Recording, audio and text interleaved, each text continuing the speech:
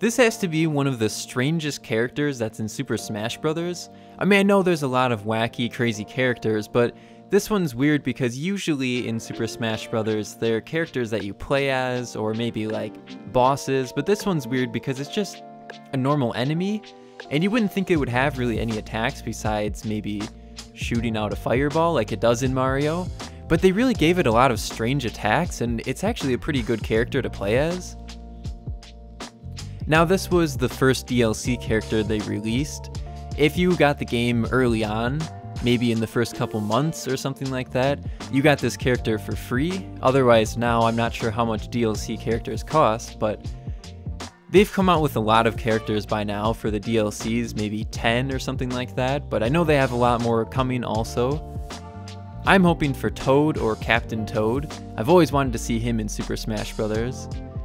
So let's jump into the actual clay creation here. As you saw there, I used my X-Acto knife and made a really nice dirt texture for the pot.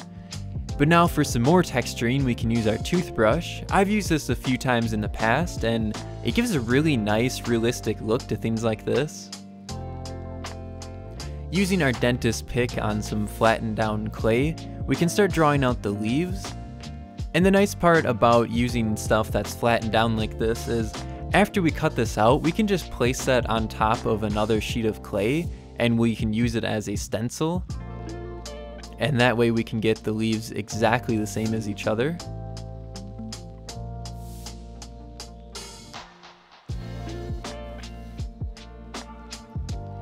So now let's peel those apart and use our dentist pick again to start making all of the line details in the leaf. I think this makes it look a lot more realistic, like a real leaf. So now on the outside of that, we need some darker green clay, and basically we just have to follow the shape of the leaf, but a little bit wider from the sides of it. And it doesn't have to be perfect, anything pretty close works. So now this is the same color green that we used on the outer part of the leaves. This will be for the main Piranha Plant body. I wanted to try something new coating the wire by just splitting it open and filling it with the wire. I thought hopefully maybe this would make things a bit easier, and I think that it actually did. It was a lot easier than trying to roll the clay around the wire. Although it is very hard to get the wire in the center of the clay, so it's kind of just in there, it's not really in the middle, but it's covered up, so I think it works pretty good. We'll need a little bit of wire at the end here. This will be where we're going to stick the head onto. Just to make sure that it stays nice inside of the pot, we'll use some of this FIMO liquid clay. If you don't already know, this stuff dries just like glue, except it dries when it's in the oven, and it bonds the clay together as hard as a rock, so it's very useful for things like that. Now let's attach those leaves onto there. Let's start working on the head of the Piranha Plant. I think besides a Goomba, this is probably one of the most iconic enemies that are in any type of Mario game, so I think it's just so weird but so cool that it's in Super Smash Bros. There's no really other characters in there that compare to this in terms of it being just a random enemy from a game.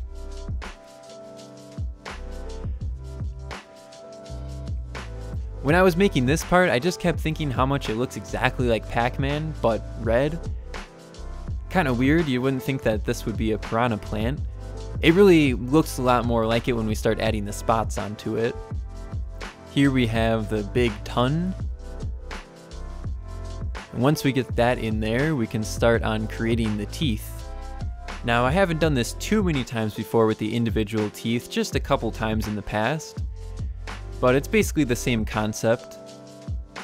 And like always, I created way more teeth than I'm going to need because you might mess up or you might need ones different shapes.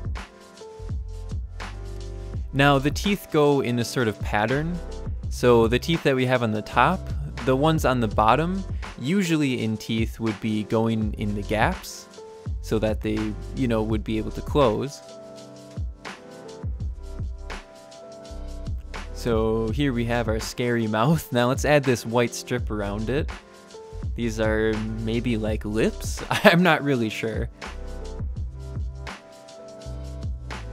And now I think at this point it's starting to really look like the Piranha Plant.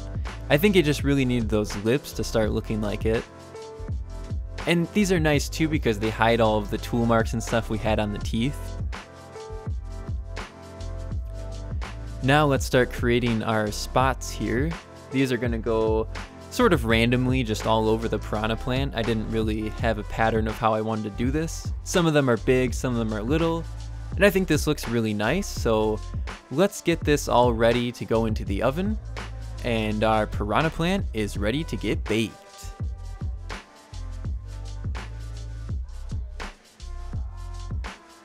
After baking, let's take a little bit of super glue to attach the head on there.